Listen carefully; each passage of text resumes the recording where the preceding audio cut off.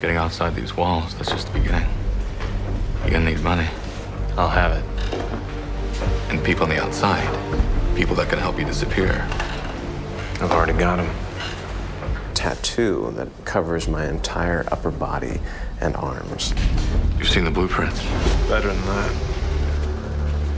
I've got him on me. Am I supposed to be seeing something here? When I first saw the tattoo, my question was, well, where are the blueprints? Because they're not visible to the naked eye. Look closer. They are woven into the artwork itself. They said there was going to be a prison map hidden within a tattoo. The art department emailed me a map, and I took the map, threw it over onto a light table, threw a piece of vellum on top of that, and I just incorporated some cracks and contour lines and stuff like that. I knew they were going to use visual effects, but I wanted it to be there as much as possible. Now the front contains all the underground passageways. The back is the overview shot, like it's from a helicopter point of view of the actual prison.